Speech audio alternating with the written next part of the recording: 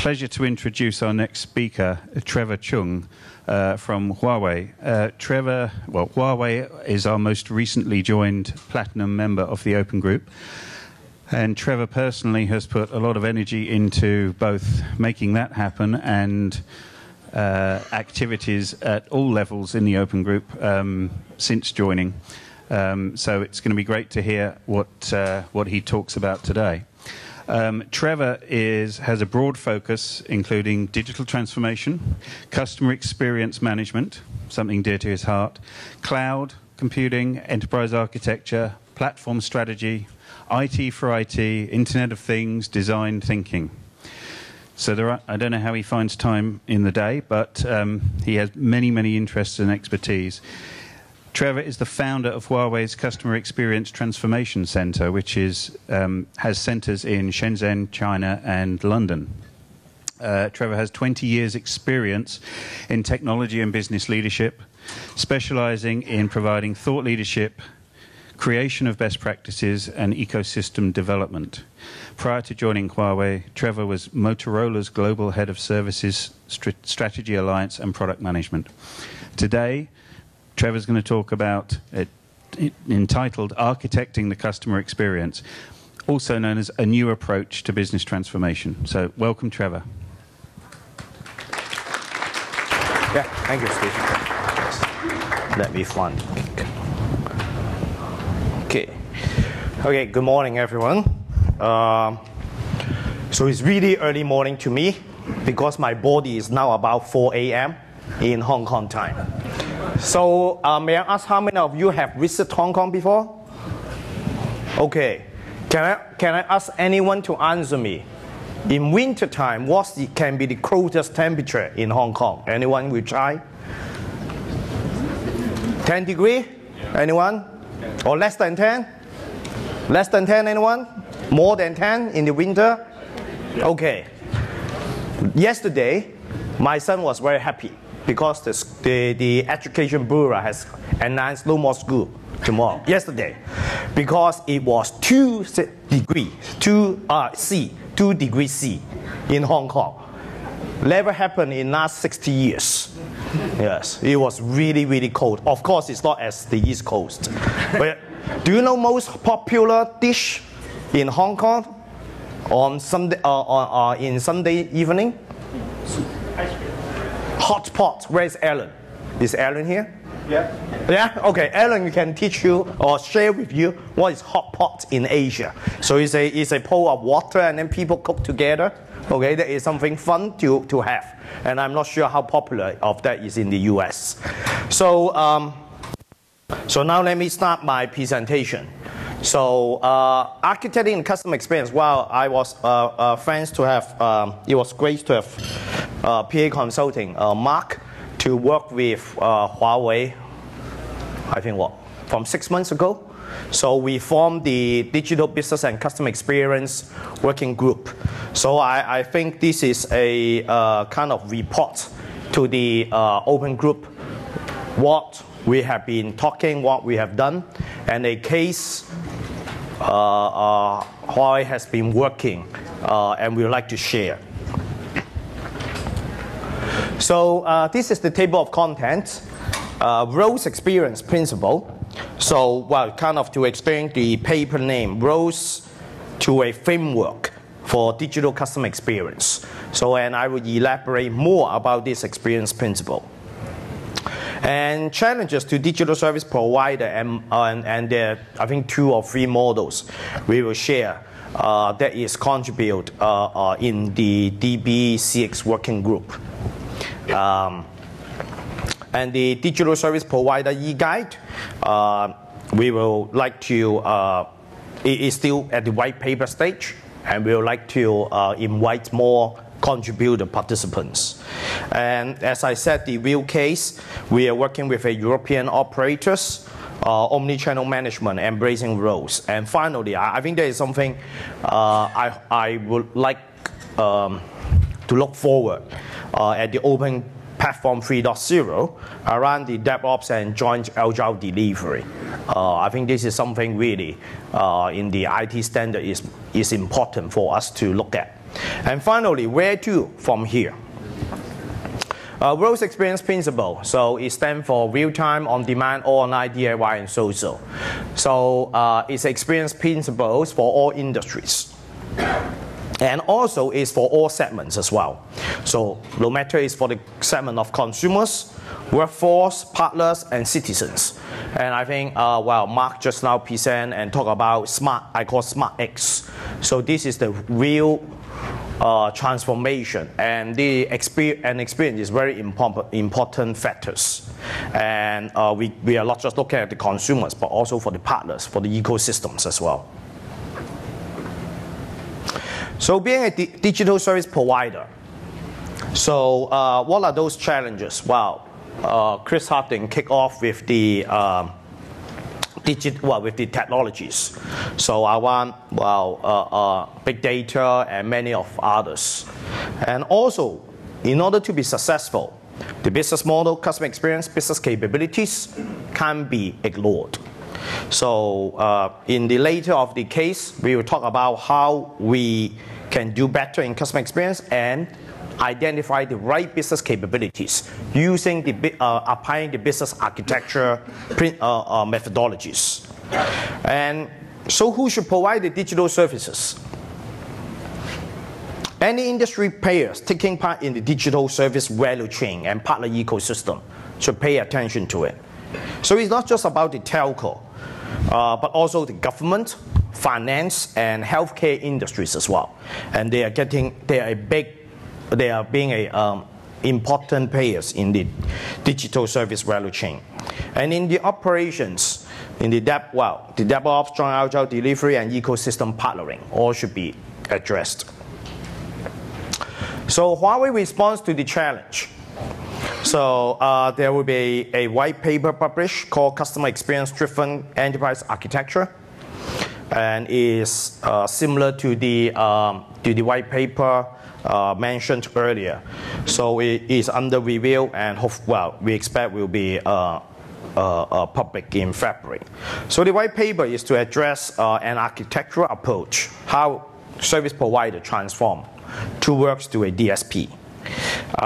And we see that this white paper has a close relationship connections with the DB6 work group. So customer experience involves whole organization.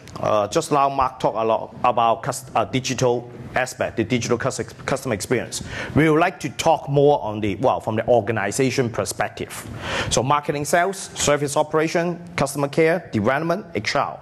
And in the user experience part, we can say, online, offline, and the network, which Mark addressed earlier. Network is being very important part if we want to be success in the connected world or Smart X.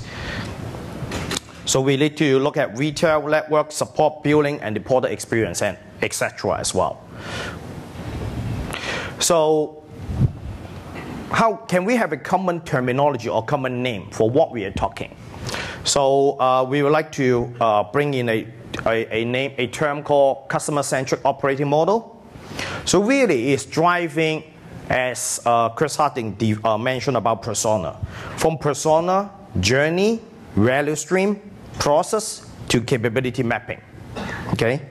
And this capability is not talking about the business capability, it's more on the IT side of capabilities. And you can see a quote from Charlie. He's the principal analyst from Forrester Research. So we are, in Huawei, we are practicing this enterprise architecture approach with customer experience. And I would like to mention one thing quite interesting when they interview with Charlie. So in China, we have something called BAT, Baidu, Alibaba, and Tencent. Okay, so they are very successful. They are being from copying from the U.S. industries to now innovating. But it's one thing maybe you would like to be aware, and I mentioned in the blog as well. So Alibaba is very different from Tencent. Tencent is managing or improving the experience from product perspective. So they will look at the data, they will improve the products. Okay, but Alibaba is going very fast. One of the reasons is they are applying the architectural approach. They can change based on the external business dynamics and pull in and pull out the business capabilities in a really fast way to implement. So another model is this customer experience reference model. So it's a contribution from several companies, including PA, Huawei, and from TM. And I would like to stress one point I really enjoy in past 6 months to work with others at the Open Group. From the bottom right, you see the customer journey design model. That is more or less from the telecom management forum, from the tele industry. And I really enjoy it. After several rounds of good debate with other industry participants, we were able to come out at the DBCX, which is the customer experience ecosystem model. So it doesn't matter which industry we are in. So every industry we have a specific customer journey design model. But now we can have a common way to talk about, which is the ecosystem model, which is I'm quite pleased with. So, as I mentioned, in the digital business, it's all about different industry across the value chain. So we have to look at many different industry, many and their corresponding business process or capability mapping. So what we have done is, from the top left, the telemanagement, the e-tom, and the bottom left, the IT for IT from Open Group, and the APQC, and also the ITIL. So we look at four different, let's call industry standards or best practice framework. And we are happy to show that there's a business capability to have best of, or not the best, I should say to incorporate every different industry's perspectives. And if you can see at the top of the pyramid, which is the 6.0 customer experience management. So what we are trying to move forward is to define very clear the capabilities, the business capabilities related to the 6.0 CM and the number 8 ecosystem partnership management as well. And the digital, something wrong, it's fine. Digital transformation framework. So from the governance, CM, enterprise architecture, and this information will be shared in the DSP, Digital Service Provider white paper in different chapters if you are interested. So basically what we are trying to do is to bring the architecture, the open platform, the DBCX activities. Can we put them into one picture? And we can start from strategy to transformation, program execution, and operations management.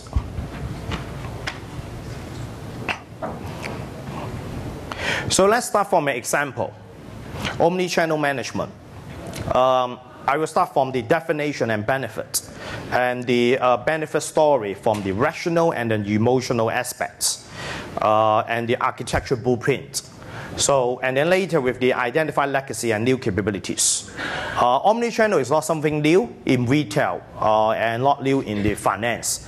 But I haven't seen a architecture approach to address this matter, and also bringing the ideas in the open platform 3.0 around the big data, the API management.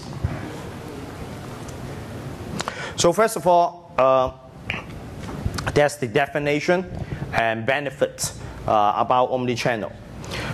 So it really is to deliver the personalized information at the time that people want.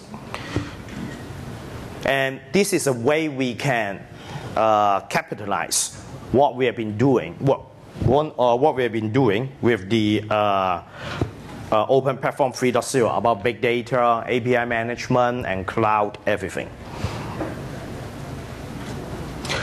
So the business architecture focus on stakeholders' value perspectives.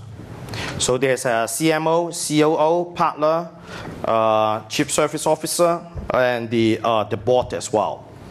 So look from every different personas which require big data-based analytics across the pre-buying, buying, using, and sharing life cycle. So this is something really important to understand the buyer's interests, their personalities, and then change the internal IT or the ICT architectures. So the benefit story.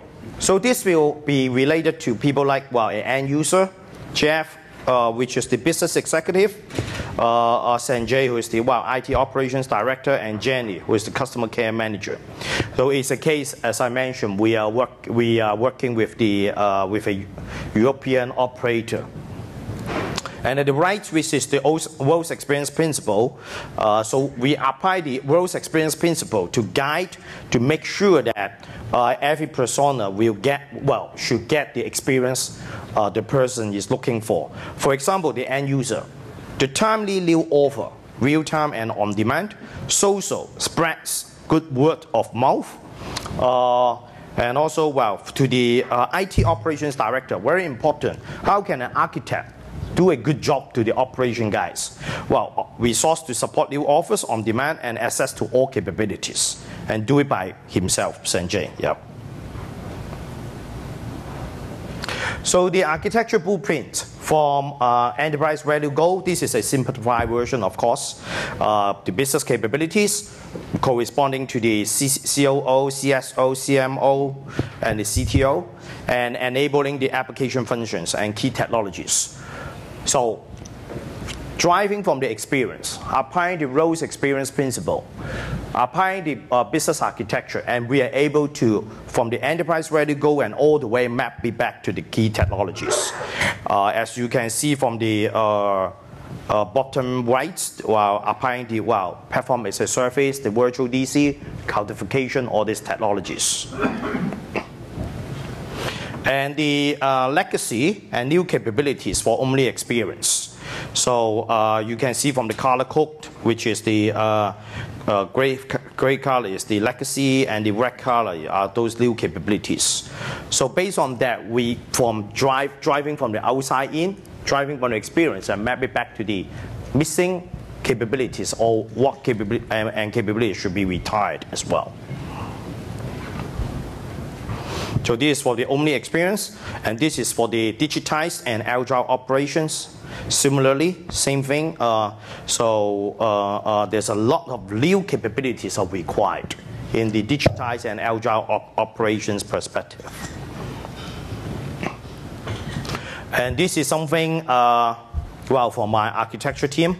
So this is the business operations model. If we put everything together, map it back to different stakeholders from the board, CTIO, CDO, COO, line of business. So how everything can come back together to the front end and back end.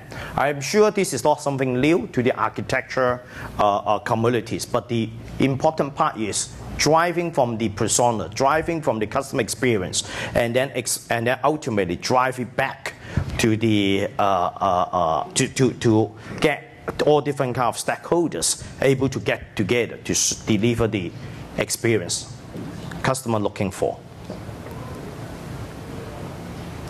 And the cost layer model view, actually this is quite interesting. I pay attention to the architecture activities. I listen to many C-level presentations. It's what we are doing ultimately must tie back to the return on investment.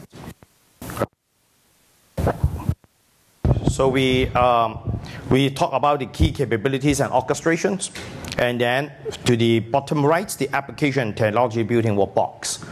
So move it back to the investment, go back to the ROI. But the ROI has to be in sync or in a way that communicate to the experience, the value goals, the personas.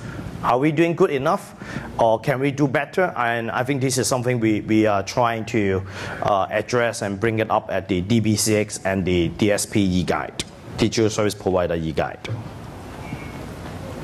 And For the DevOps and joint agile delivery, this is from my company perspective. So a lot of us are active in the open source, in the development operation space.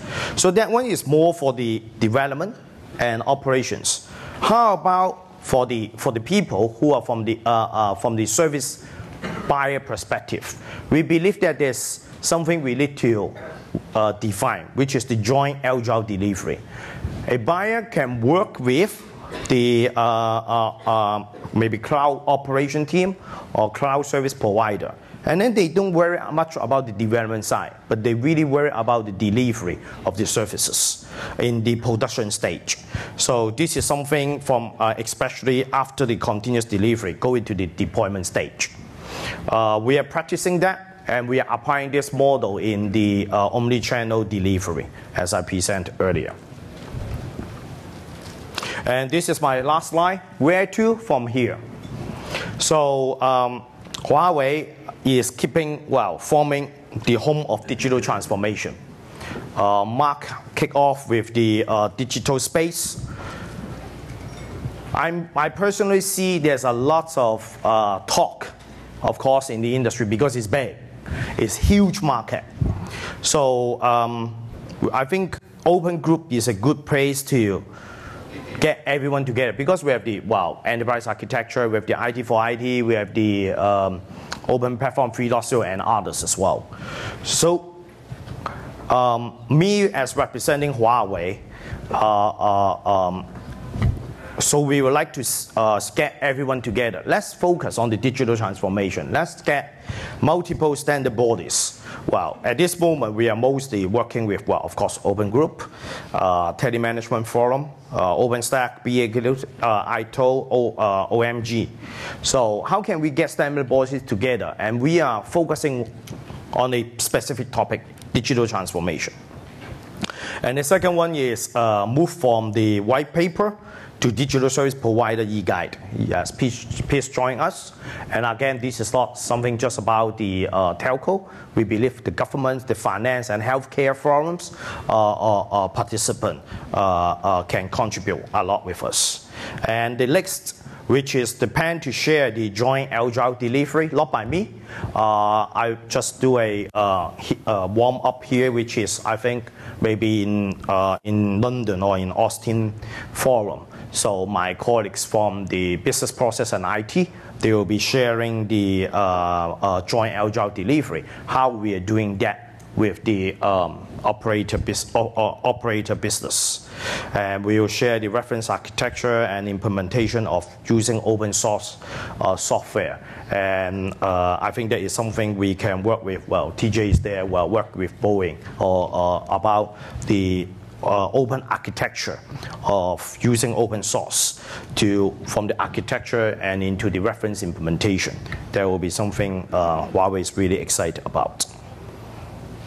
And finally, this is building a better connected world. We look at all different aspects from the standards, and Huawei is we look forward to working with others. Okay, thank you very much.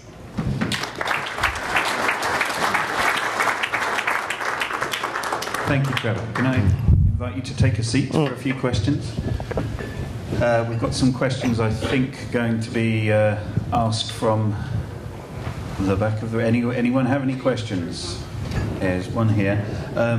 James DeRave, our long-term VP of certification and now responsible for what goes on in India for the Open Group, will ask the first question. So, thank you, Steve. Thank you very much, Trevor. So the first question is not a question. But could we please mention that DBCX Working Group will meet this afternoon from 2 till 3:30 in the Russian Hill Room up on floor 30. So those who want to participate in that, it's not currently on the printed agenda. So that's one comment. Now, do we have any other questions? I had something to ask you, Trevor. You talked about some of the benefits of the Omni approach, and one of the things I noticed was reduced cost of dealing with customer service inquiries and by going self-service, among other things. And we heard Chris Harding talk this morning about how sometimes the experience of dealing with self-service and through online chats gives a less than desirable outcome. How do you get the balance right between the two? How do you design the right mix of the two? Well, it's a very good question, Steve. I think really, when we approach some of our clients, they also, well, return on investment as well. I think we really need to have a data to justify, to show, okay, this particular segment of people, if we can serve them better, what will be the return? So I think it's all back to the data lake, the analytics. We cannot have siloed data, and that is the power of cloud computing as well. So this is why, well, Huawei is really commit to the Open Platform 3.0, using the technology to enable better decision in the customer experience management investment.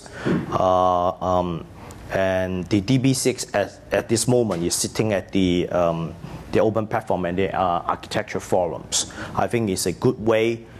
Next stage is to start to bring into the ROI, the investment perspective into the forum works as well. Yeah. Okay, thank you. Are there any specific in dealing with an online customer experience, or certain age groups are more used to it? I'm trying to put this delicately. Certain age groups are more willing to not speak to a real person than others. Are there any specific strategies that you follow to take care of perhaps those that actually do want, at the end of the day, to be able to speak to a person? Well, so that's why we need to apply the omni-channel way. We can take data from no matter what channels, and then we can analyze and understand the user behavior, and then apply the right way. This is not that easy actually. When you analyze, when you get the data and analyze, and then apply the right channel, and then consistent informations. This is something we have been practicing, and I think, as you say, even the young generation, or maybe some people, actually the business traveler as well, they may not want to talk to the customer service during the business trip. So how can we understand? And of course that will be back to the, I think previously someone asked Mark about the data privacy as well. So the regulation part is very, well, we need to really understand the local regulations and the security, data privacy and security policy per country basis. Yeah, it's something interesting, and I think that's why we picked this omni-channel case to show today. Yeah, it's a good point. There may be geographic and cultural influences on what works as well. So, okay, thank you. Last call for any questions for Trevor? Oh, we do have one. Kirk, back.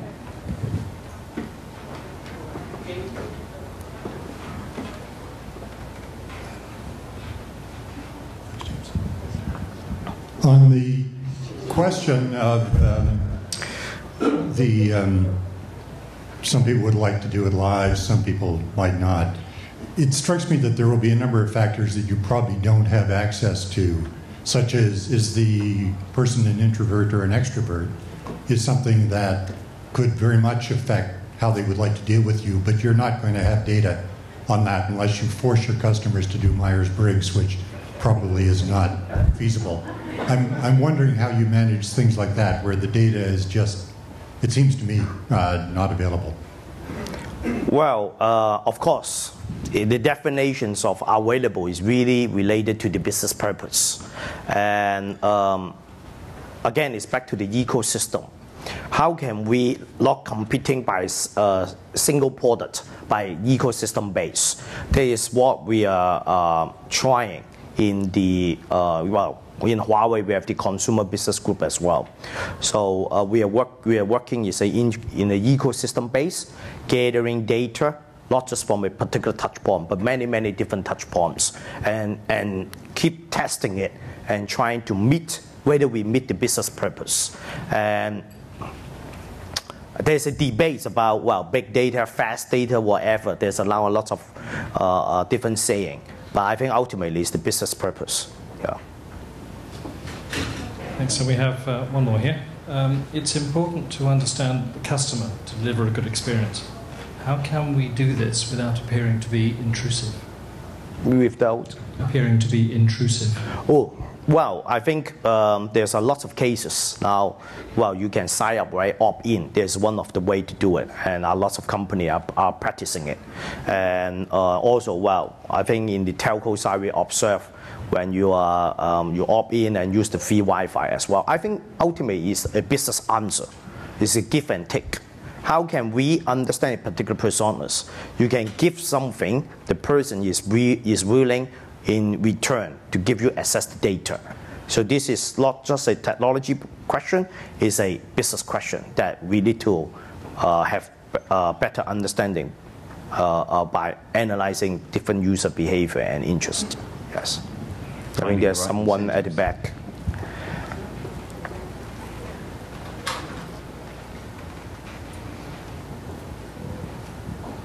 It's clearly different if it's a customer that you don't know, that's a potential customer. But if you look at customers that you do know, you certainly can take their product information, what you know about them, and increasingly their social information, and try and predict both in-store and out-of-store experiences, correct? Yes, of course. That's why just now I mentioned about the ecosystem, competing through the ecosystem. I think now, well, with the API, especially the RESTful API technologies, it is very easy to share data and share information in the real time. And this is a totally new way we can compete applying the digital technologies. And actually, I also personally found that, you know what, just now I was, in the break, I was reading the Hong Kong newspaper. It was quite interesting. I see an ad. It's about one of the best 10 San Francisco restaurants. Okay? How can you imagine that, right? Now, actually, they know my location. And the Hong Kong newspaper actually has an agreement with someone through their ecosystem, and then push this app to me. And I just checked it out, and there are 10 restaurants. And looks promising anyway. Yes. Yeah, they say you can. They say in San Francisco you could eat at a different restaurant for the rest of your life and never eat in the same place twice. Yes. I think in conclusion, yes, well, understanding the experience, understanding the people, work from an ecosystem thinking, applying the digital technologies available. So I think there's a big space for us to compete. And by doing that, we can work, especially at the B2B business, we can work across multiple industry segments. And that will be really something, wow, in our thinking, yes, it can be something really big in this Smart X opportunities coming to us. Yeah. Okay. Thank you for the questions. Thank you, James. And thanks once again, Trevor. Thanks. Great presentation. Thank you. Thank you very much.